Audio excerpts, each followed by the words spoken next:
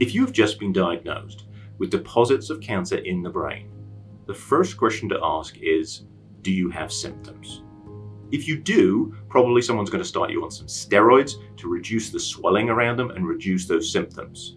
That buys you some time to think about what the best treatment is going to be.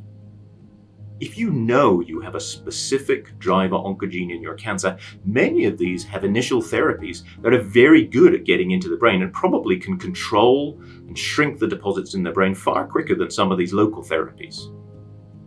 If you don't have one of those driver oncogenes, or you have to make a decision sooner, well, probably people will try and use a focused brain radiotherapy, SRS, rather than whole brain radiotherapy. And I think that makes sense, particularly if maybe you can tide somebody over, shrink the number of lesions, control it systemically, and then see how you go. A few years ago, deposits in the brain were very worrying. That story is evolving.